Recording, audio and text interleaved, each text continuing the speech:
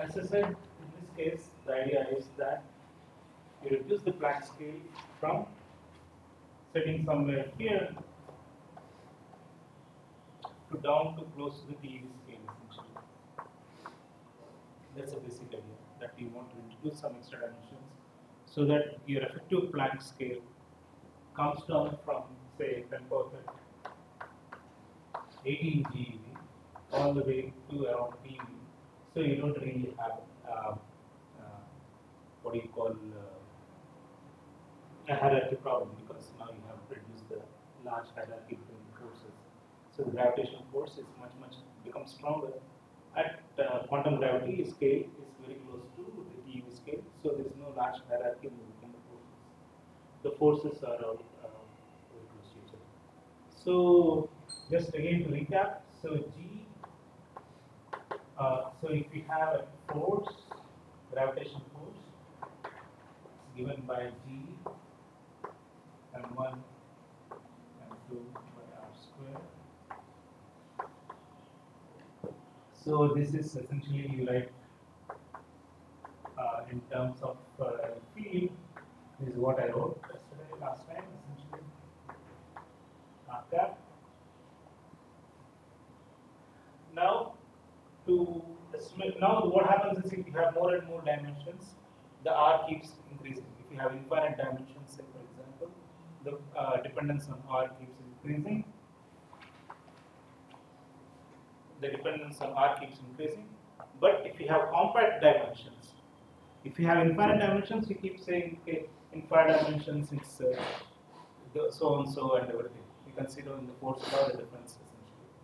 But if you keep increasing, but if you want to have compact dimensions, what is important is the amount of volume, or the volume factor comes into the picture essentially. So it's better to use the Gauss law. Okay.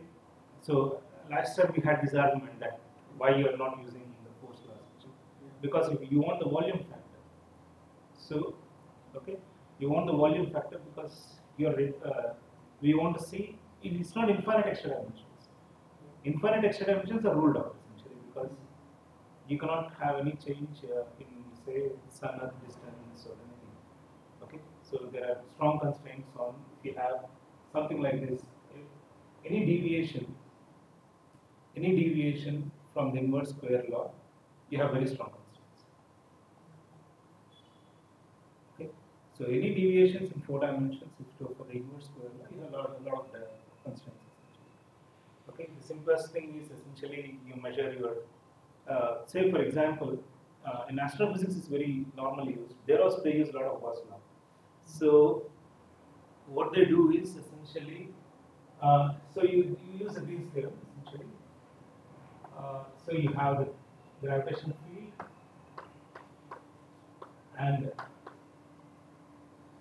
this you convert it to, this is a surface integral.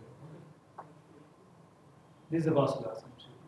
This you convert into a volume integral with the amount of, if there is a gravitational matter inside some field, say for example. So if you want to measure gravitational field around, what is the gravitational field around sun or any planet or anything, what you do is essentially you take sum of all the sources, derive its potential, and you just check what is at the surface, what is the gravitational field. So this is given by the what do you call the gravitational potential on the surface. This is given by the surface integral of this one, and this is given by the total density inside, encompassed inside the volume. So this is density of the mass, assuming they are all uniform and so on. So if you have something like a, say, some planet or something, say for example, some or all the mass, small parts of this planet, but it's a continuous mass term, so you just take this shape. Now this volume will also, you can take various shapes now. Okay, so suppose if it is a cylinder, what happens? Suppose if it is a I don't know, toroid. Okay, so what is its shape? So how do you measure its gravitational pull then essentially? So how does the gravitational pull changes essentially at a distance? So at every distance you can build a shell around it and measure it. But once you have, now you want to use the same technique. You want to use the same technique what astronomers use to measure the gravitational field around the planet or a bunch of any gravitational system. Okay, okay. Say I don't know. Meaning, if you want to measure some galaxy or so, when you are doing dark matter, you use the same thing. For the suppose when you are doing the rotational curves, you use the same formula. You exactly use the same formula, inverse square formula, essentially when you are doing the rotational curves and everything. Okay. So the same technique. Now what you want to do is, but instead of taking, so this tells you that an amount of mass enclosed inside a given volume will tell you what is the field, the surface density of field at a particular surface at a distance r. That's what it tells you, essentially, the gravitational field. Now you can check the field at various distances, and that's how you write down what is the total mass inside. Okay, E is proportional to the total mass inside, enclosed inside that particular place. This is the same thing you use for dark matter. Essentially, I remember just that you use the same thing for dark matter. Essentially, you divide it into shells. Okay, you divide it into shells. Assume that the dark matter density is the same, and then you do the e power minus r square shells. Okay, and you sum over all the shells essentially. Okay, you do the same thing. Now the point is that now if you have extra dimensions, if they are infinite, you don't have this. You have this n is equal to say 5, 6, 7, 8, 1, whatever. N is equal to 1 means in 5 dimension. N is equal to 2 is 6 dimension. It will modify the inverse square law essentially. But if it is compact, the constraints are very strong if they are infinite extra dimension. But if it is compact, you can modify by a volume factor. That's what we are trying to do essentially. By a volume factor, the gravitation, the Newton's gravitational constant. We are modifying the capital G. Capital G, essentially the Planck mass. Essentially, we are modifying the capital G. Essentially. Now you can. So the basic idea is that you write a potential,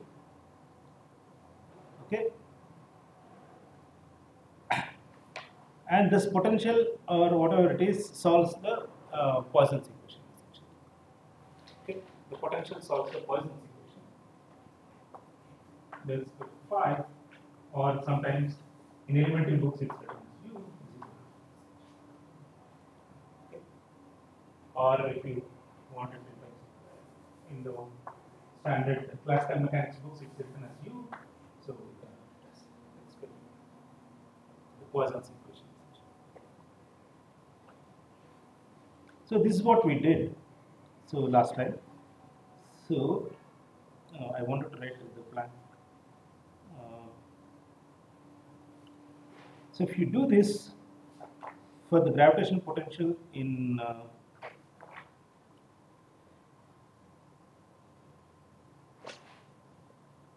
4 dimensions, say for example,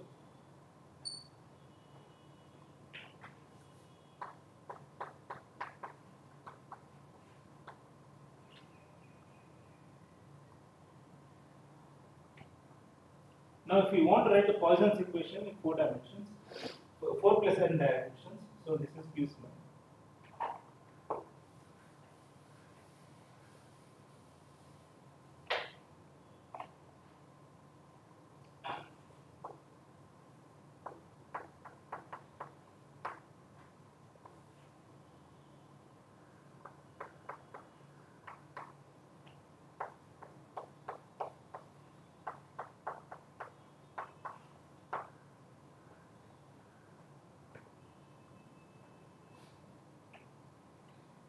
This is simply this equation. Okay. Now the crucial point is because the field is changing. The field is changing. G also should change its units. The point is that G's units also are changing. The G's units in 4 dimensions and G's units in 5 dimensions are different. especially if you put h cross is equal to c is equal to 1. Okay, so these units will also change because they become higher, meaning, so it's better to write it in terms of Planck units. So you can see that the Planck mass changes essentially in higher dimensions. It picking up essentially. So you're increasing by 1 mass unit, the Planck mass.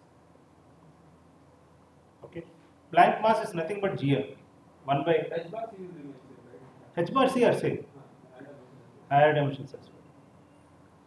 Since G depends on 1 by Plackman square. Right. Plackman square. Changes. Everything changes actually. In fact, in higher dimensions, as you see, the dimension of a scalar field changes. In 4 dimensions, the dimension of a scalar field is 1. In 5 dimensions, it's 3 by 2. Or actually depends upon, okay, it becomes 2 essentially. So the dimensions we can count because the action which sits in front essentially is not d power 4x, it's d power 5x. But yeah, so that's the reason why you have everything changes essentially.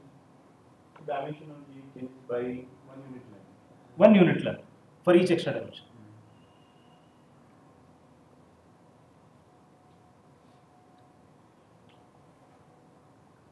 So this del square, assume, so it's uniform distribution from matter. So and then you'll have this del square n plus 3 n 4 plus n. Actually, it's 3 plus n. I wrote it as 4 plus n. Is del square by del r square plus n minus 1 by r del by del r. So it is just n is equal to 0, this is 1 by r del by del r. Essentially, n is equal to 2, n is equal to 3, it keeps going.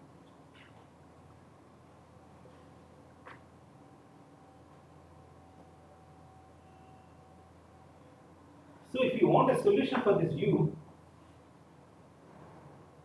this is nothing but n plus 4 g n plus 4 m r cap n plus 1. So it increases by each extra dimension, this one increases. But the problem is, this satisfies this equation, this satisfies this equation. Okay, this is just nothing but integrating this out. Assuming volume factor only, I am just writing down. Okay, there is nothing different. There is nothing. There is no major thing in this essentially. Okay. Now the point is, you know that for the Poisson's equation is always 1 by r essentially. So you know the solution. Now the point is that this is not for compact dimensions. Because in compact dimensions, what happens? Any extra dimension y goes back to itself. Okay, goes back to itself. Del square. Yeah. It should work for n equal to 0, right? N is equal to. It should go back to. It should go back to equal code dimension. Yeah, it should go back to. There is some. Okay. It becomes minus of that. No, this is okay. Now I think I made a mistake here. This should be n minus. No, it should not become n minus. It should become 0 actually. This is 4 minus 4 Laplacian. Oh, the Laplacian is for n plus 3 actually. It's 3 dimensional. So n minus 1. This is fine, I think. Minus 1, n is equal to 0, you will get correctly.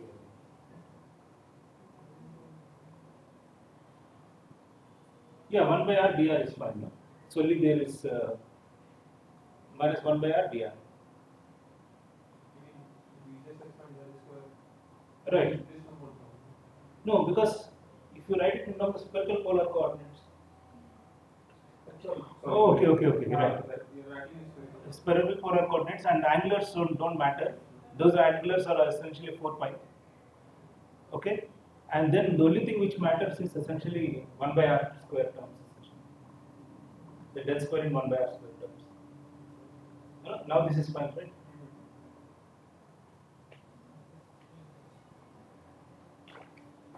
No, the basic idea, okay, when I said assume uniform matter, I mean it doesn't have some angular dependence, essentially. So it's all enclosed in certain thing. But it would have some angular concept. Otherwise, there will be an angular concept. Yeah. So if you want this, you can assume anything you want, essentially here. Meaning you can assume some complicated geometries you want, and then try to derive the equation essentially out of it. Okay. And try to find a solution for it. For each kind of compact geometry you have, you'll have a different solution for the Newton's law, if you want. So the modification from the Newton's law would be modified for each kind of geometry you assume for the Newton's law, geometry you assume for the compactification. So if you assume a simple circle, say for example, y is equal to the simple circle compactification, you only have a radial distance as. So suppose if you have y is equal to y plus 2 pi r. So the compactification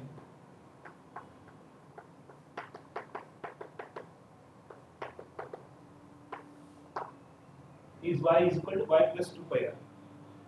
Y is equal to y plus 2 pi r. So you take a line, an infinite line, and then say this point y is equal to 0 is the same as y at every 2 pi r distance, essentially. So this point is the same at a distance of 2 pi r. So this is equivalent to writing it in terms of a circle of a distance with the radius r. So you can define an angle theta, and this theta is roughly equal to y by r. Should be dimensionless. Is equivalent to y by r. As y goes to 0, theta goes to 0. As y goes to 2 pi r, theta goes to 2 pi. Theta goes to 2 pi. So you can just replace this extra angle, dimension in terms of just an angular variable, which is dimensionless, with a given distance r. R is the freedom we have. R is the freedom we have. This is the simplest compactification we can think of. This is the simplest compactification you can think of. Now you can think of more complicated compactifications, like for example, instead of a circle, you put a toroid, you can put Mobius strips, you can put all kinds of things essentially. Okay, then the formula will change.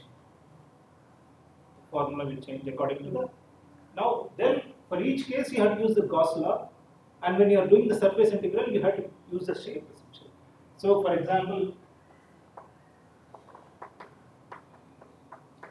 now here you are just assuming dx dy. Okay.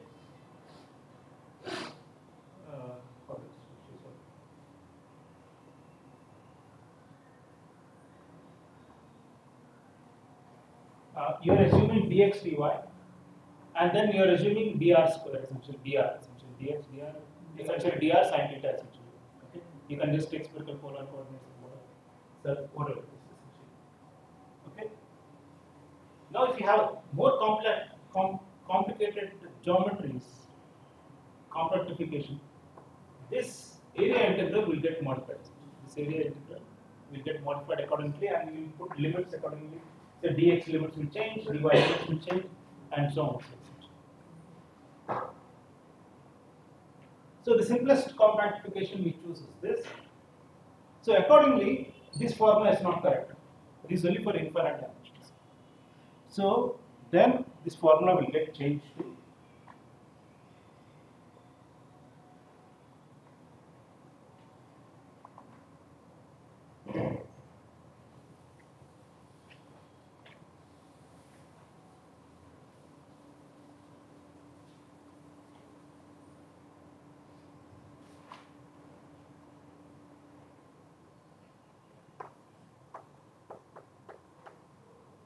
B or U? We used B.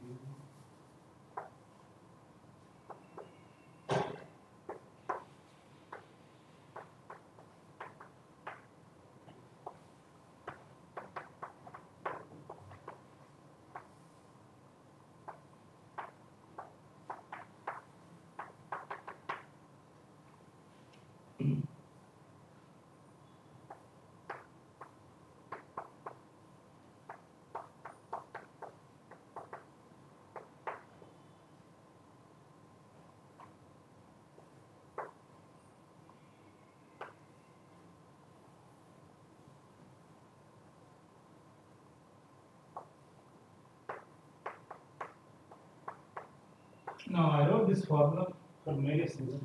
So this tells you the potential at a distance x in 4 dimensions, at a distance y, in the 5th and 6th and 7th and 8th dimensions. Okay, so distance y. Now mi are some integers essentially. Mi are some integers.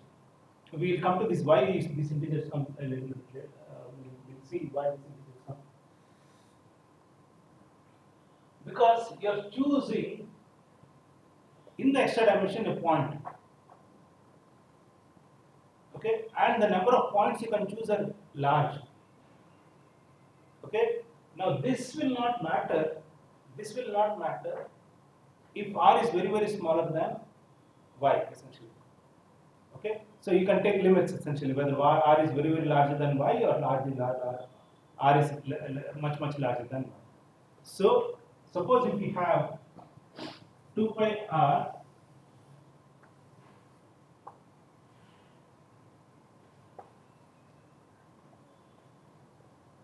m is any point you can choose on this circle. M is any point you can choose on the circle, and it can keep going around. You can keep going around. Okay, you have multiple choices of these integers, essentially multiple points. Okay, you can choose a lattice, or it is any random point on this circle from which you are measuring your potential. You can define your what is the potential here, what is the potential here, what is the potential. Now, if y is very far from r, y is very far from r, this point will not make a difference. It doesn't say this distance. So y is much larger than r. You can just replace it with the volume factor which we have seen. So it cannot resolve if you want to resolve the extra dimension compactification, okay, you are sitting very close to the extra dimension. So for example, if we saw that if we wrote the formula for M Planck, right? Where did we write? Okay. Yeah, something like this, essentially.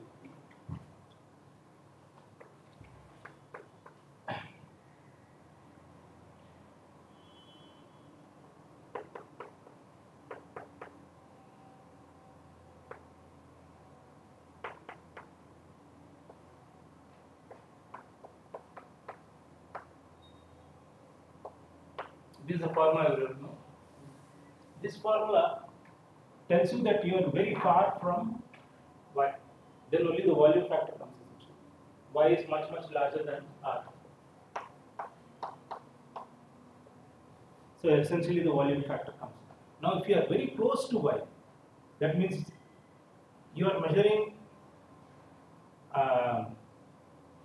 gravitational potential very close to the r, essentially resolving the r.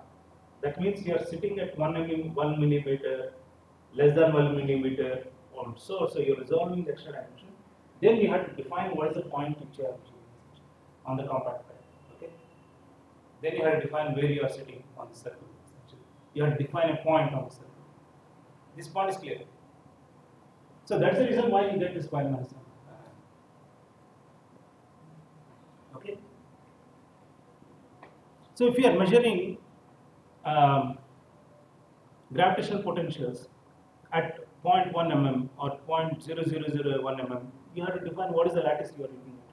What is the point at which you are measuring your, what is the point you chose. Just like you choose x, you also have to choose a y in the extra dimension, and this y is very very small compared to r. So that means you have, it depends upon where the r is essentially. Okay, where with respect to r you are setting essentially. Okay.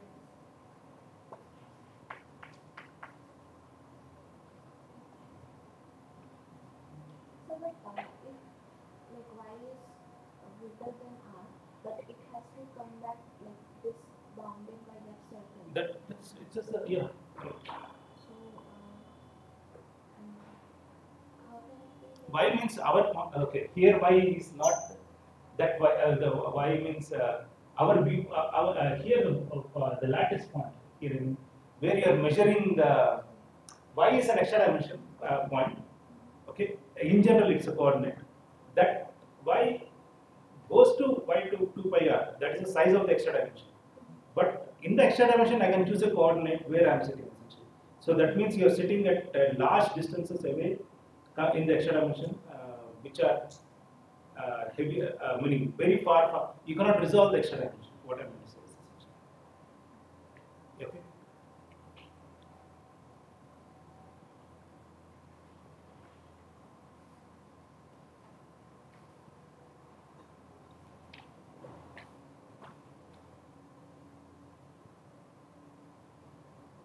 This n is same as this, both the ends are same or they are different here?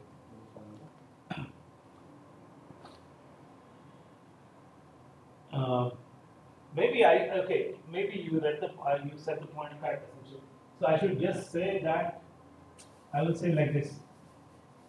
Instead of saying that x is much larger than r, I just put it in terms of x because y has a definite size essentially. Here, 1 second, I just answer the question. X. No, this is x is larger than r.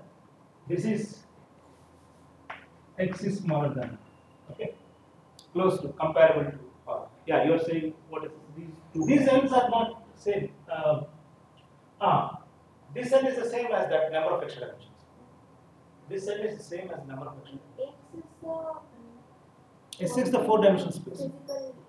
4-dimensional space. No, that is also physical, but it's compact. Rather than say, okay, I should mention it's not y, it should be x. Okay, that means you are resolving very close to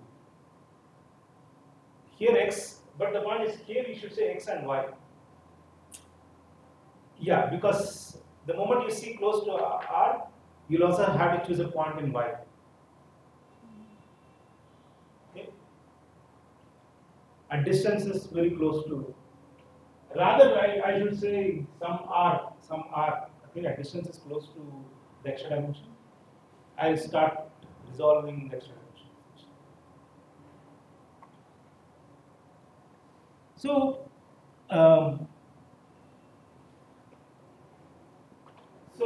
with this, Suppose we are working with 5 dimensions here.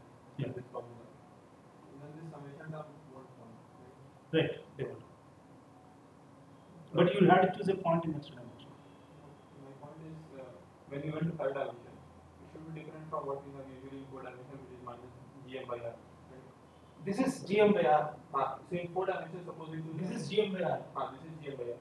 Yeah. But suppose we went to 5 dimensions, so our equation should change, right? I mean, summation term is not coming even if you go to 5 dimensions because n is 1. N is equal to 1, right? But you have to choose a point that there is a y here.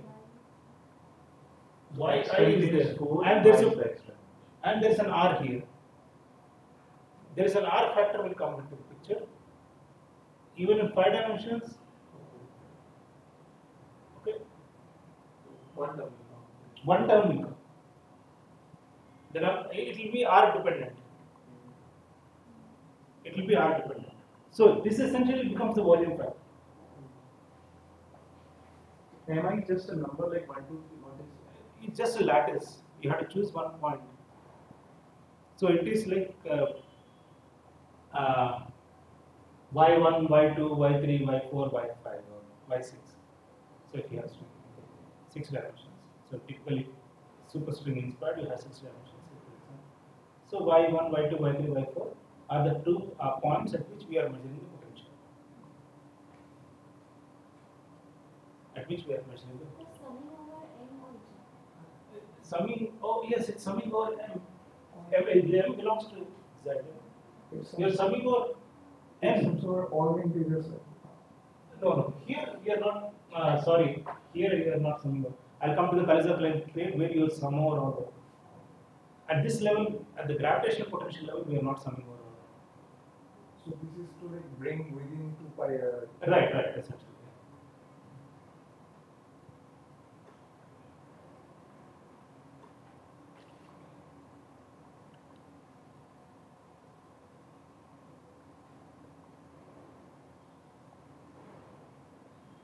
Now this derivation, you can do it actually. It's slightly, there is a very nice paper. I wanted to show you the thing. This is the paper. I'll put it in the thing.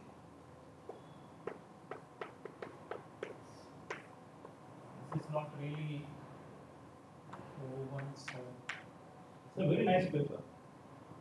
And there is also very nice American Journal of Physics.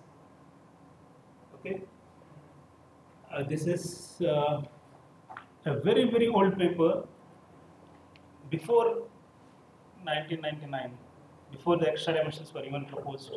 So this is just American Journal of Physics. Okay, there is a nice simple paper called Gauss law for non-inverse square laws by Landy. So this is a very nice simple thing. What he does all the volume factors and everything essentially. How to slice this into this thing. Okay, and how does the Newton's law change or the Gauss law change if you have extra dimensions? Because the field will change by 1 by r, extra 1 by r factor. So if you have large number of n factors, how does it change? And he does the summation. So this is a nice paper essentially. Okay, and this one is by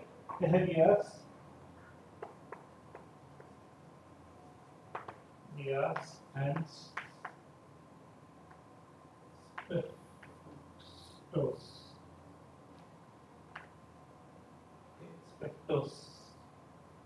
I think. So this is the paper in which they calculate how the Newton's laws get modified for various sort of compact applications. How the Newton's law get modified. Okay.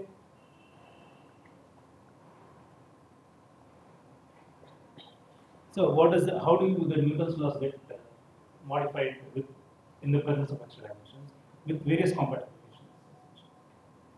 So now that this part is settled, so now that the Newton's laws are modified, one can look at what are the implications. What are the implications for Newton's laws? Essentially, how does this get modified? So now there is this again a review which I'll put it up on this thing. You can look at this review at gravitational measurements in higher dimensions. Okay, gravitational measurements in higher dimensions. So how does things change? Okay, there are several things which change. Okay, so what happens to say for example redshift values? Okay, so what happens to just essentially what do you call if you have a higher dimensional black holes? Okay, if you have a higher dimensional black hole, because this will be very minute, you can have a very small black holes essentially in extra dimension. So how does this gravitational metric change? How does the potential change? And so how does, if you have, because Newton's laws also change and everything, how does, say for example, redshift changes around these black holes and various factors?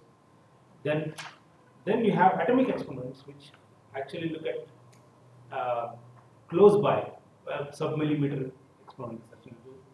Okay, but this paper is completely about redshifts, dominantly about redshifts. How around a black hole, if there is a higher dimensional black hole, it may have the fifth dimension may be compactified. Okay, and in that case, how does, if there is light traversing around it, how does it get redshifted essentially? So gravitational lensing, how does it get modified essentially? Okay, So this is a pretty interesting paper I found it. Okay, this paper is very interesting, and how does it get modified with various dimensions essentially. So what happens to Hawking gravity evaporation? What happens to Hawking temperature? Okay, and these kind of things are answered. Meaning they did some calculations about this essentially. So deflection of light, redshift, gravitational lensing, gravitational waves. How does these things get modified in the presence of, say, for example, these things, and then this kind of an extra dimension with some compact objects like black holes. Or they will be considered short-shaped black holes. And part of the multiple things, right? Of course, they change this value. Okay, and they put some limits on this length of the extra dimensions in meters. So if we have, so their limits are of the order of 2. The length of the extra dimension, or R, what we call it R, should be less than or equal to 2 into 10 power minus 18 meters from gravity, purely gravity, not from atomic experiments or something. The redshifts, limits, light deflection.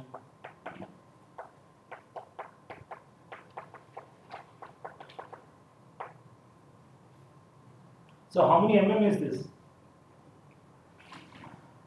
10 to the power minus 18 meters means it's below micrometers essentially. Okay, it's nanometers, 10 to the power minus 9 nanometers. So essentially, millimeter scale is completely gone.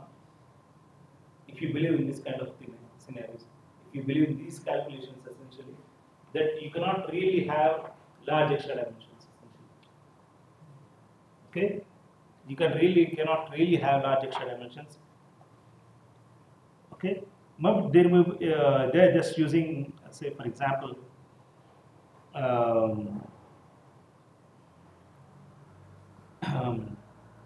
EDD like models and everything. So these constraints you should take it with a pinch of salt. Maybe there is some non-commutativity inside. There is nothing else essentially. So you can put. Okay, but these limits are pretty strong essentially on the size of the extra dimension.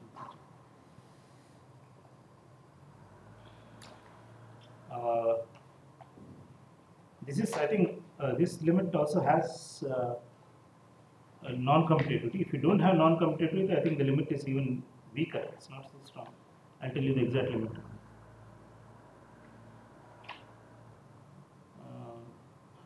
Non-commutative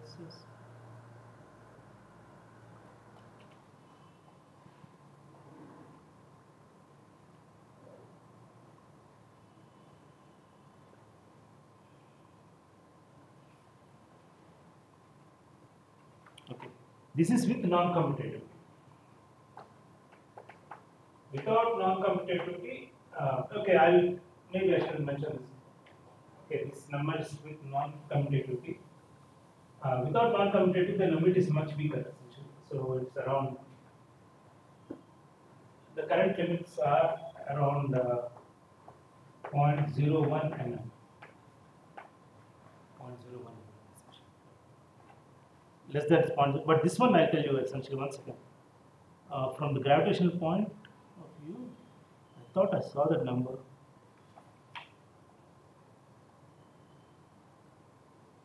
Dimensions for observers. No, this is from non-commutative. I missed that part essentially. So this is it's there here.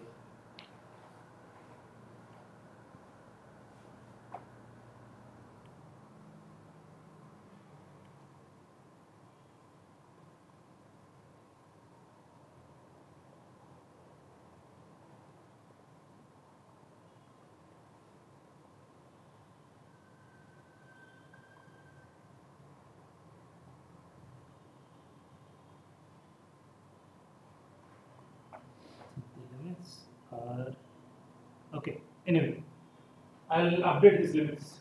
This one is dominant, the strongest constraint comes in this particular case with non-commutativity, but let's leave this. So if I remember correctly, this is one of the things. But if you couple matter, now the important point is that you only saw the gravity. You said, okay, I can bring the scale of the gravity from implant to all the way up to TeV scale by assuming large amount of volume, essentially volume of the order of 0.1 mm, essentially 0.1 mm to 1 mm. Now, if you do that, and you need minimum of 2 extra dimensions. Minimum of 2 extra dimensions are required. Okay. So if we have only one extra dimension, the scale is around 10 power 17 meters. So which will spoil the sun Earth distance gravity essentially. Okay. So if you have 2 extra dimensions, this is around this one. So 2, 3, so on, so you can have. Now the point is that you brought down the scale of gravity. Now in this model, how are you going to put your standard model fields? Where are you going to put? How are you going to put standard models?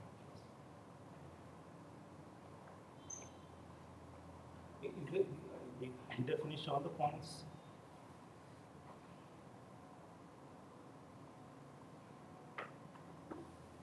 I wanted to cover quite a few things actually. Yeah.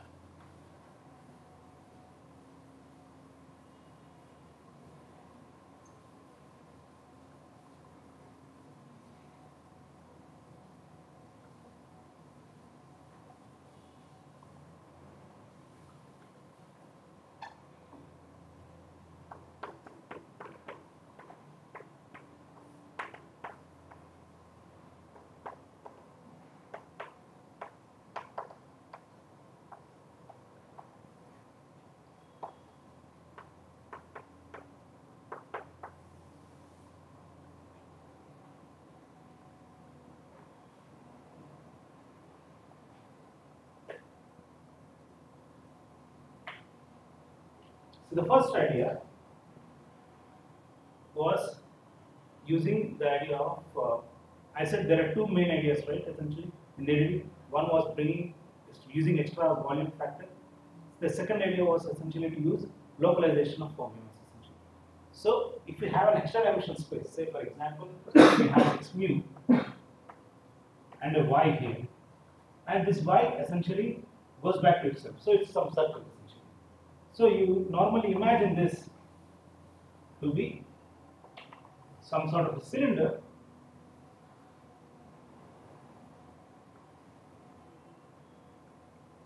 okay, with the radius r,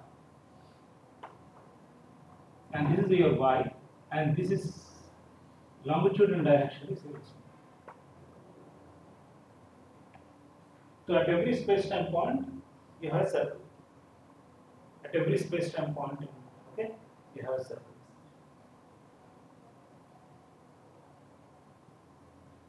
Now what we do, this y has 2 points, right? Y is equal to 0, y is equal to pi r, 2 pi r. Y has equal to 0 and y is equal to 2 pi r. So at one of these points, okay, you localize your 4-dimensional fields.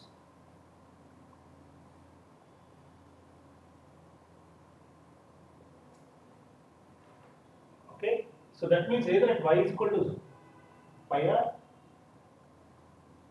because you are not localizing along the extra dimension, but at the end points of the extra dimension,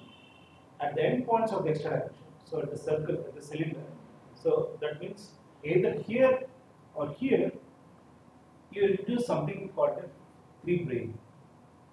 Something called a 3-brane. 3-brane is nothing you can imagine that it's a solitron. Something which is localized in space, not in time. It's a field theory solution which is localized in space. Okay? It's an extended field theory space. Another way is essentially you can think it as a domain. So 3-brane is a solution of string theory. You don't have to worry about this thing. Okay? But in field theory language, it means that there is some sort of a domain wall. an extended space, okay, which has a solution something like y is equal to 0, delta y is equal to 0, and then next week. Okay, essentially, at delta y is equal to 0, this field sits. Essentially, this space-time is localized. All the fields are localized at delta y is equal to 0, or you choose whatever it is, y is equal to pi r.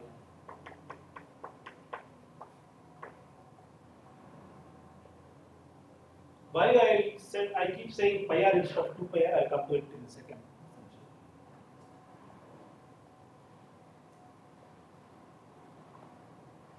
So this circle is called circle sphere 1. So this topology is S1.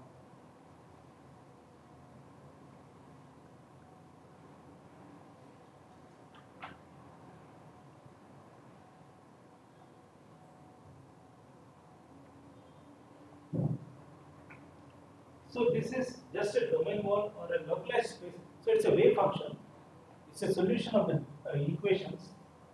Okay. If you look at solitons and instantons, this is localized in x is equal to some x is equal to x mu and at y is equal to 0 or y is equal to pi r.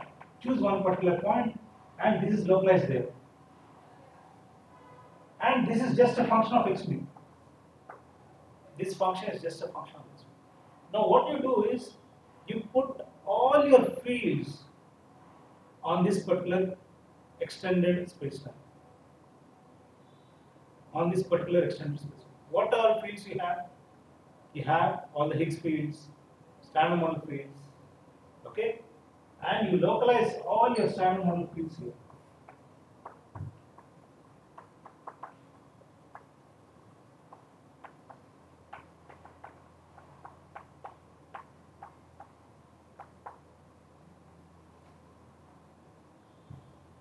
Especially the Higgs.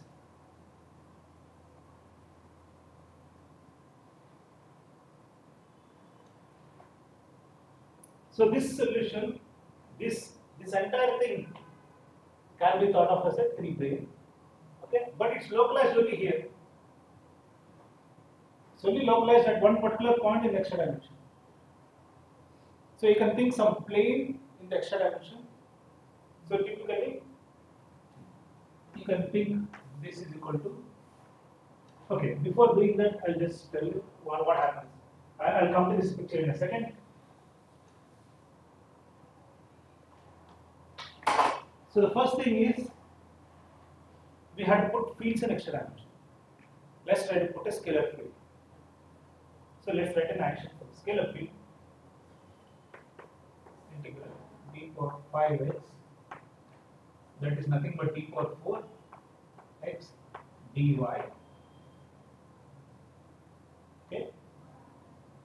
Del mu Higgs dagger del mu Higgs minus df.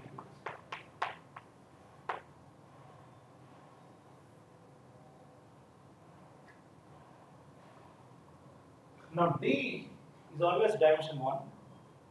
This is 5. So dimension 1, 2. If you take 2 minus 5, 3 by 2.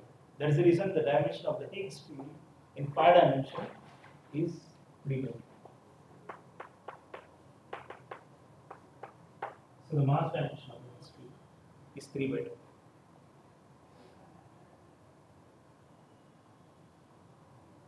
Now what you are saying, this h is a function of x mu and y.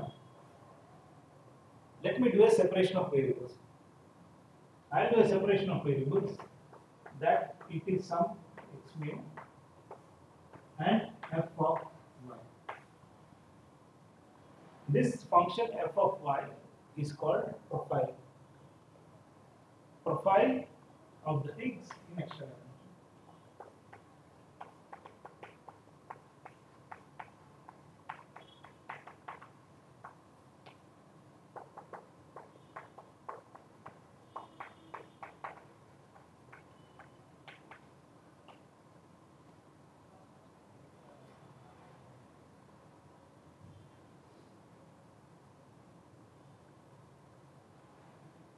Now I am saying that it should lie either only at y is equal to 0 or y is equal to pi r.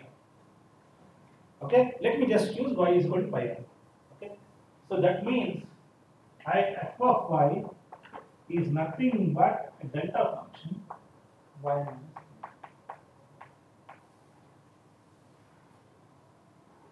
So I localized my Higgs on a brane which is y is equal to pi r. So if I have an extra dimension, I have y is equal to pi r, and then instead of a cylinder, I have something like this.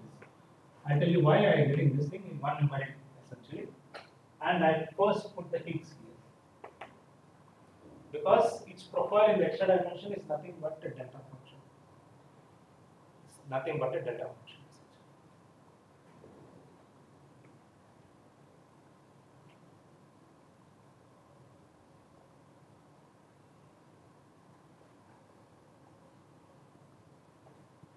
Okay. Now I'll come to this in a second. So keep this in mind. This is your x cube plane. This is your x cube plane localized at y is equal to pi r.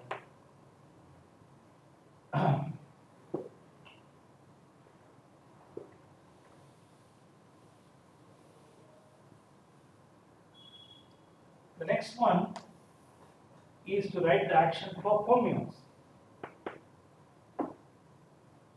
Fermions, I'll write the Dirac kinetic term. Okay, integral psi bar I del slash psi minus m. Okay, there is a Higgs or something, so there are some interaction terms. This is also d power 4x dy. D is only one dimension, so the dimension of psi is what? Dim psi is 2.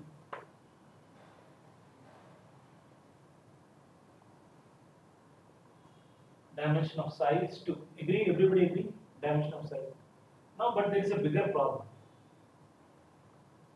There is a bigger problem. Now, this del slash is what? Del slash is equal to del mu is equal to del mu x plus del y. So, how many gamma matrices I need? I need 5 gamma matrices. 5 independent gamma matrices. Okay? Because for every derivative I need to add a gamma matrix. So, how do we add in Dirac equation? So, for every derivative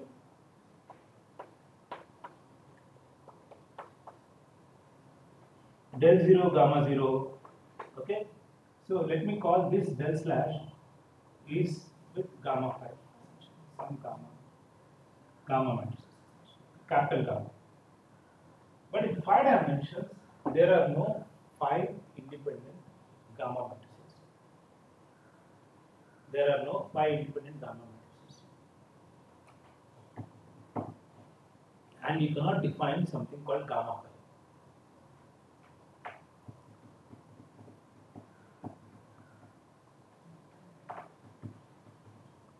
In 5 dimensions, you cannot define chirality. You cannot define chirality.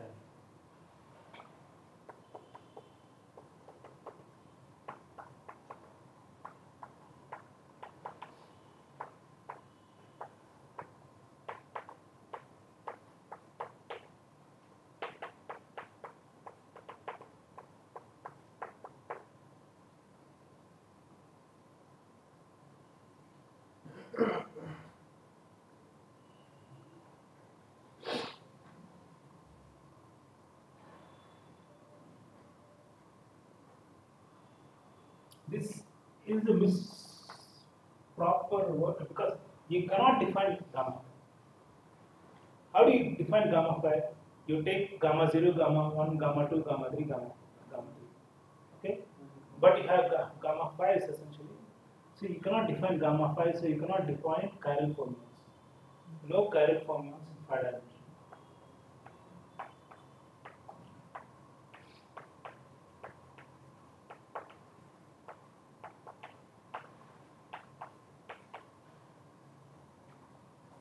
This you can check actually. You can do it yourself. So you start with the solutions of the Dirac equation. How will you get 4 dimensions? Four components. How will you get 4 components with the Dirac equation? You write with the gamma matrices, and the minimum gamma matrices. All you have to do is look for solutions. Gamma mu, 2 eta mu. Okay. Now you start with the 5-dimensional metric. You take a flat metric essentially. Okay. Then you start with gamma mu is equal to 2 eta mu, but this is 5. Okay. This is 5. Now you look for what are the independent solutions which can give you this, which can satisfy this equation. This has everything, no? Tracelessness of the gamma matrices, this has determinants, positivity, everything it has. This one equation will have everything.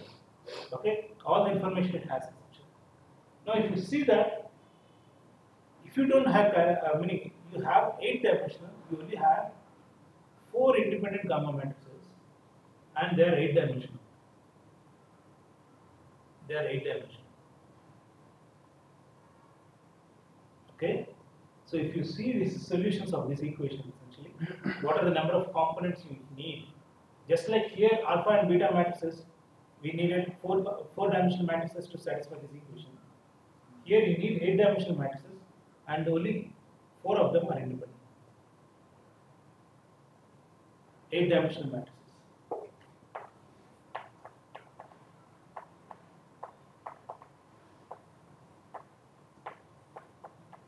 How many equations are there? 5 equations. There are 5, no, essentially. You can write traces, okay. This is 5-dimensional matrix, okay. It's a 5 by 5 matrix, essentially. So these are 5 gamma matrices, 0, 1, 2, 3, 4, okay. So they are not independent. So you can only have gamma matrices with them. So 5 will exhaust all possible independence. So you cannot write another chiral gamma matrix. The product of that is no longer an independent product in 5 dimensions. This you can check, you can do it yourself. Or if you want P4 diagram. pardon? P4 diagram. P4. No, P4. This is all P4. Or if you want to look at, you can look at derivation of spinors in n-dimensional dimension space. You can look at Polchinski's appendix, volume 1. Polchinski's appendix has it. Okay.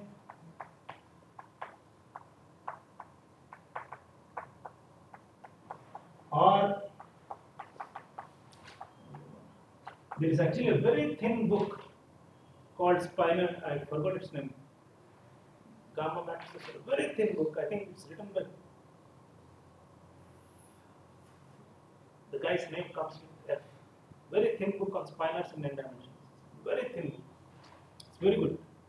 Okay, I forgot. I don't know. In earlier days, we used to go to library. You find all. Nowadays, we don't have library, so we don't. Okay. Yeah, I forgot the name. I think it's Freund or something. So you cannot have chirality. So people started looking how to introduce chirality in 5 dimensions. How to introduce chirality in 5 dimensions.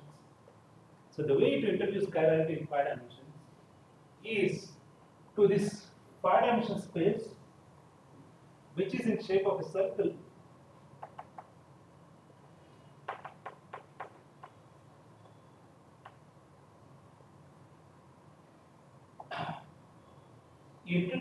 You mod this space. You mod this space, or if you want, you identify every point in this space with an identification y is equal to -1. Y is equal to -1. This is nothing but a Z2 symmetry. Okay, so this topology is called S1 by Z2. So if y is equal to -1, what happens? Because this is a unit circle, this is 0. Every point here gets identified. Every point here gets identified. Every point here gets identified. Every point here gets identified. Every point here gets identified. Every point here. This entire circle becomes just a line. Okay, you have an additional condition. It's not only periodic condition which we have. Okay, you also have put an additional condition y is equal to minus 1. This is called orbifolding. This was again discovered in string theory.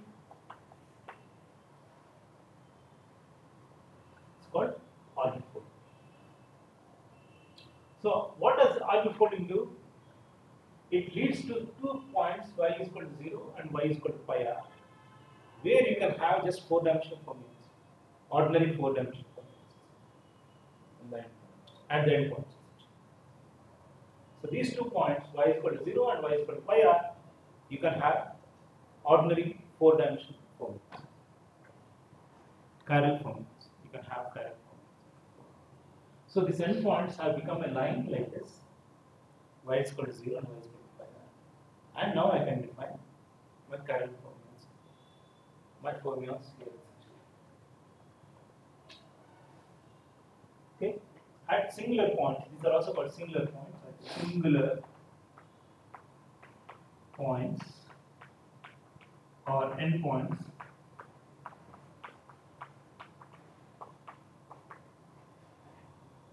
(4D) 5D fermions is equal to 4D formulas. So at these points, you can actually use 4D formulas, 4D Dirac equation. Again, now you have psi of x mu y is equal to psi of x mu and f of y, and this f of y is equal to delta y minus delta. So you can localize them.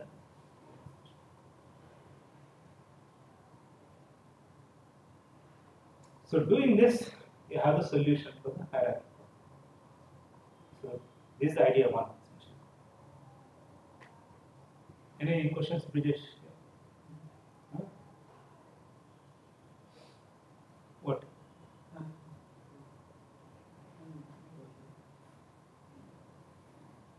So what it does, the orbifolding, it reduces the gamma matrices because y is equal to minus y. It reduces the gamma matrices dimension from 8 dimensions to 4 dimensions. Okay, y is equal to minus y. That's the condition. So the moment you put y is equal to minus y, it reduces the dimension back to 4 dimensions. So you can use ordinary 4-dimensional gamma matrices at those singular points. Only at y is equal to 0 and y is equal to pi.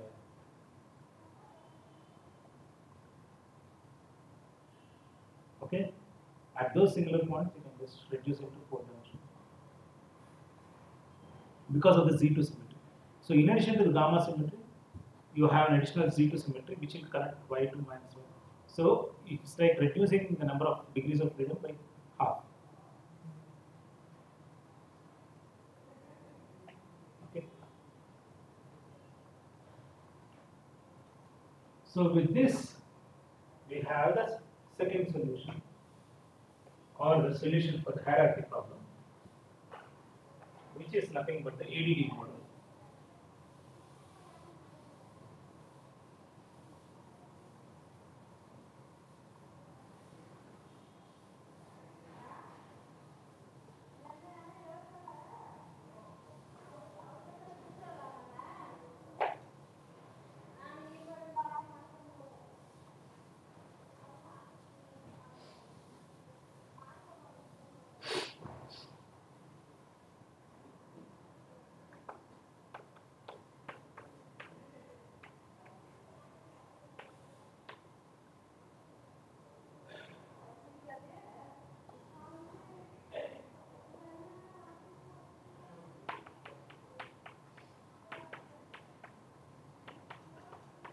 Dimensions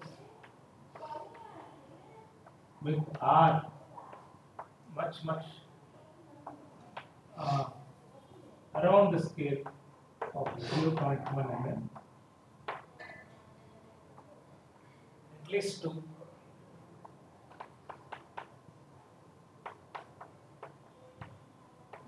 More, you have this kind of extra space and dimensions, reducing the Planck scale to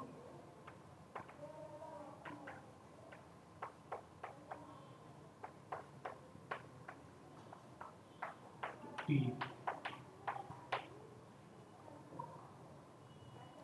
The second point is that fermions, Higgs, fermions,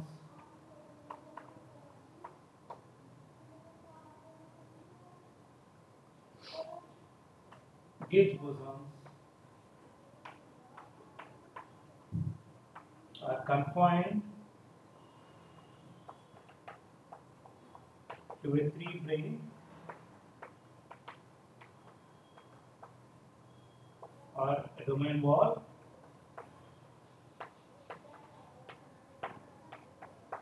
at a singular point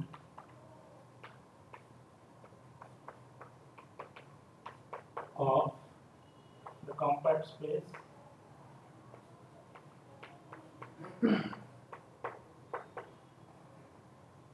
S1 by S0. Why they are called singular points? Y is equal to 2 pi r and y is equal to minus y. At y is equal to 0, the solution breaks down because 0 is equal to minus 0. And y is equal to 2 pi r, the same thing happens. That's the reason why they are called singular points. These are the places where it breaks down. The two conditions will break down essentially. 0 is equal to minus 0, or you have 2 pi r is equal to minus 2 pi r. Not minus y is equal to minus y. So 2 pi r is equal to minus 1. So these are called singular points at a singular point. So you have here all the forces, SM particles, forces, but gravity, this is x mu and this is extra dimension. So this is y is equal to pi r, y is equal to 0. But gravity lives in 5 dimensions, 5, 6 or more dimensions. Gravity lives in 6 or more dimensions.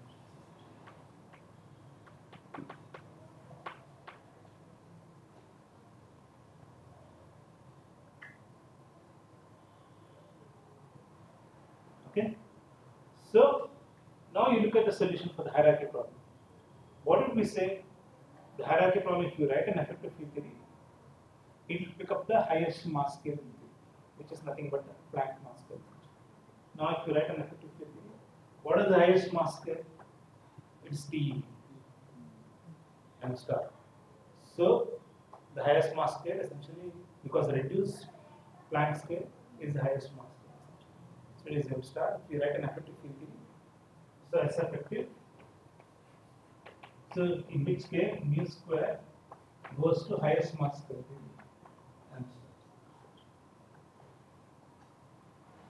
So, you are reducing your hierarchy problem by bringing something in. So, what does it give you? It gives you gravitons. Okay, it gives you gravitons in extra space-time dimension. So all these particles will interact with gravitons. All these particles will interact with gravitons. Standard model particles and everything will interact with gravitons, and they can be produced copiously. They can be produced copiously. So maybe I'll do the graviton spectrum next week, and then I'll do the localization of the fermions. Okay, this is the first model of the. How do they interact? Okay, I'll just give the outline. I'll do the derivation essentially. So suppose. Okay, this is the thing. So what are the consequences of this? see how far I can go.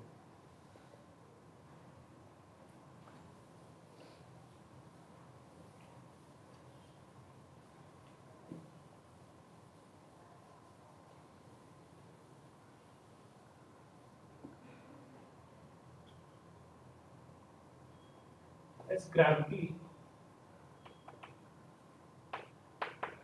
action is what? Okay, is G, det G, or root G, R. Okay, M Planck square.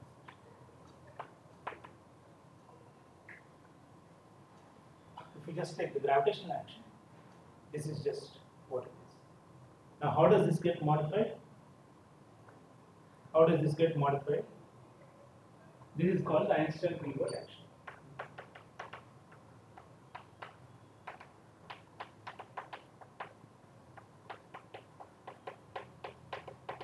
From this, you get your Einstein's equation. Okay, we minimize it. But M Planck square has to be replaced with M star square. M star square, R square. R power M plus square. Okay. So this gives me M Planck 2n plus m 2 pi r power n root g.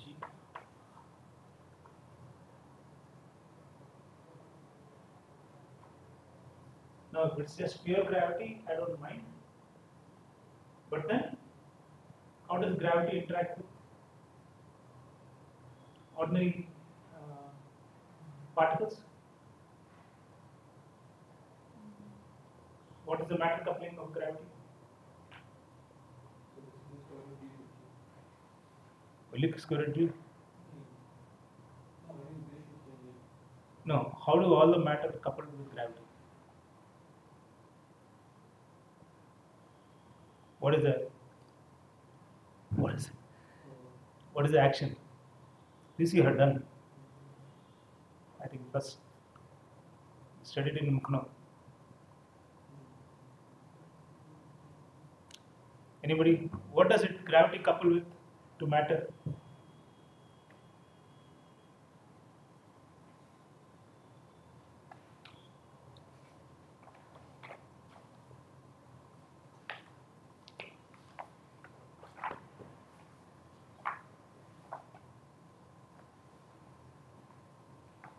What could it lead to?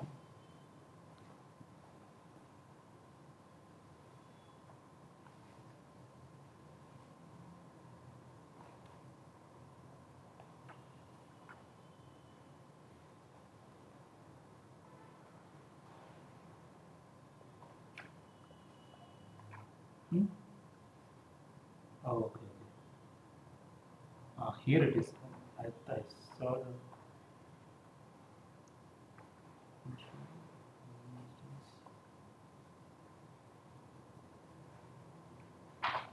Okay, I'll show you these figures meanwhile. This is the figure. Okay, the present day Cavendish experiments and Casimir force experiments. So, this is the interaction constant alpha. Essentially, this is interaction range. So, what is important is this one essentially. What is the thing which is ruled out? Meaning, what are the present limits? The present limits are sitting here. So, at the range 10 power minus 1, 10 power minus 2, 10 power minus 3. Okay, in terms of 10 power minus 4. So, this is around 1 millimeter if you want to limit. Okay, 0.1 millimeter. This is what, this is all excluded by experiments. All this region, white region is excluded by experiments, and this is the only thing which is allowed. Okay, so you see that this is going below 10 power minus 3, 10 power minus 1. So it's reaching 0.1 millimeter essentially, 0.1 millimeter. And from this is from laboratory experiments. This is again, but this is in the long range astrophysical experiments. Long range astrophysical experiments, but this is for one extra dimension. But if you have two extra dimensions, this becomes complicated. So what extra dimensions do is, what extra dimensions do is they modify the Newton's law. They give you a Yukawa-like potential to the Newton's potential. They will give you an extra Yukawa-like term. So the Newton's law, Newton's gravitational potential is modified by Newton's 1 by r potential plus an e power minus mu r, essentially. This is alpha r, essentially. E power minus alpha r. So what you are measuring, this interaction strength, is this alpha. Okay, what you are calling as the interaction strength is this alpha. Alpha is this new, meaning coming due to the modification of the extra dimension.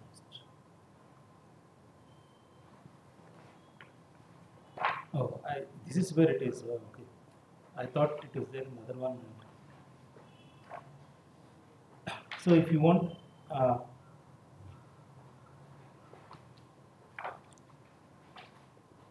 so for various things, I'll just show you some examples how the potential looks like.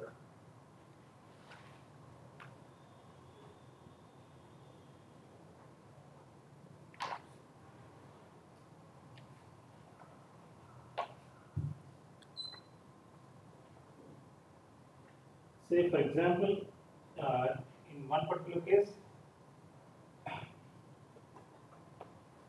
n plus 4, this is compact potential, so this just becomes Gm, G4 m by x as expected, and then there is some possible summation essentially. Okay, I'll just write down the final answer. Minus G4 m by x sum 1 plus 2 some constant e power x by r. So this is like a Yukawa potential, no? E power minus x by x is like a Yukawa potential essentially. Yukawa potential with that, this is the nuclear length sort of thing. Okay, typically we take this to be a 1 Fermi or something. So here it is 0.1. So this is like, it gives you a correction like a Yukawa-like potential correction to the gravitational potential, all divided by 1 by r. So this is, if this is d is equal to 0, there is nothing. Okay, if d is non-zero, you get this extra term. Now, if you have more complicated modifications, we'll come to that essentially. You'll have some modification of this one. Okay, you'll have some k factors and everything essentially. Okay, and in that paper of Kahelias and everybody, they do this. Okay, so this is what you measure the deviations essentially. This is what you measure for the deviations from Newton's potential at various distances. So what are the sources they use in this paper, like for the astrophysical distance? Astrophysical, I think, okay, the dominant comes actually from neutron star school, meaning supernova cooling and so on. So, okay, so I'll come to that when I write the gravitational potential. Meaning because gravitons are these massless particles which are millions of them, because they are coupled now with gravity. They couple through energy momentum tensor. We will do it next. So they are coupled to energy momentum tensor, and you take the weak gravity limit. Okay, R mu is equal to h mu. Okay, and this h mu will have different modes, several modes. All of them will couple to the standard model through the T mu. They couple to the T mu. So the coupling is essentially T mu and h mu. T mu, H mu is the graviton field. So these millions of gravitons will couple to all the fermions and all the standard model particles. So the dominant constraint coming from astrophysics is neutron star cooling, and not neutron star, supernova cooling. I'm sorry, supernova cooling, sun's effects, and so on. So, okay, and we will do that in the next class. Next class, essentially. Okay, so we. Let's T mu, R mu. So So R mu nu we just take it to be H mu nu or G mu nu essentially. Okay. H mu nu. Okay, you couple it with B coupling limit. Okay. So G mu nu is equal to eta mu nu plus H mu nu. We make this big gravity limit essentially, and then you'll end up having the coupling like this essentially. Okay. So can this like modified this potential can explain the gravitational effects of dark matter? Can they this modification is at a very very small scales, but the dark matter we need at a very large scales, cluster scales.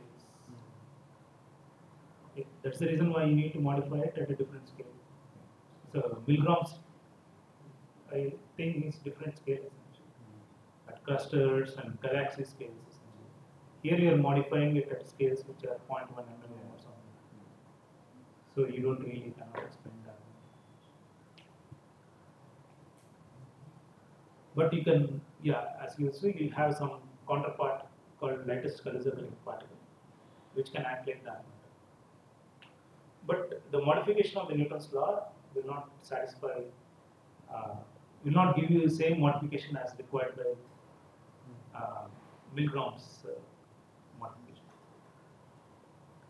This is at a much very low scales essentially, length scales compared to what is required. There you need modification at very large scales. So this is the complete opposite. You are modifying gravity at very short scales. So modification at very large scales also should not modify whatever Right. radiations. Right. It should not modify. Like for example, that's the reason Milgrom's thing is in some sort of a tension with, say, for example, observations from bullet cluster and so on. So, otherwise, you can fit all the galaxy data with Milgrom's thing. The modification of large gravitational thing, because at a galaxy scale. Because galaxy scale means it's beyond solar system and so on. It's a very very large scale. Essentially. You are changing it around parsecs, essentially, 120 parsec, 20 kiloparsec, 100 parsec or something. At that level, you are changing the Newton's gravity. But even at that level, even you have to modify. When you look at two clusters colliding with each other, you can measure the gravitational potential exactly like what you do with gravitational lensing. You can measure the gravitational potential, and you can map the gravitational potential, and you see that the gravitational potential does not get modified from Newton each other. But the visible thing is different. Visible thing is very close by, and the gravitational potential, invisible gravitational potential, is not modified by Newton. So that is that Milgrom cannot explain the gravitational potential which is observed by bullet cluster. Milgrom's prescription cannot explain. The bullet cluster, if you remember the figure, the gravitational potential is two large blobs essentially, whereas the visible is essentially like this, infrared detectors.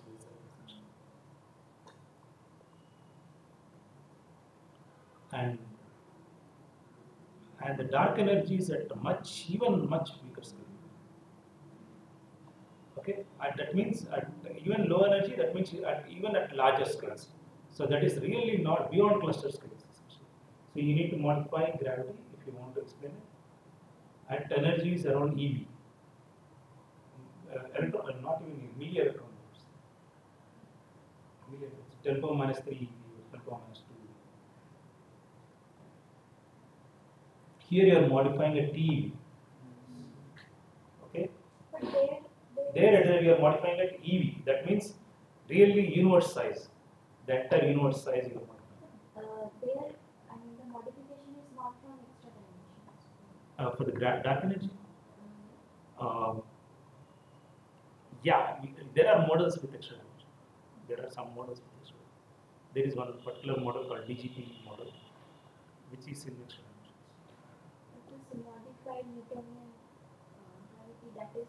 That it doesn't come from extra dimension. No. Mond doesn't come from extra dimension.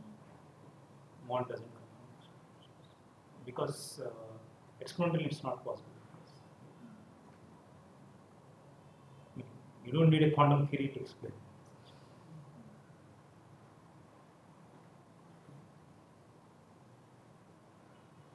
Yeah. So, yeah. Any questions? Are you still unhappy with the Gauss law? Or? Huh? Other than Gauss. Yeah, other things which are bothering you now. Okay. Yeah, so it's more okay. Yeah. And this is exactly like electrostatics, right? Except that the gravitational field is exactly like in electrostatics. And mathematics, you just take G to be for unit mass essentially, so that your force per unit mass or force per unit charge. Just modify. So what are the things which is bothering you? No, I got the main idea. I will have problem on The mathematics, gamma matrices is the only thing. No? The only new thing which I did today was the gamma matrices. Other things are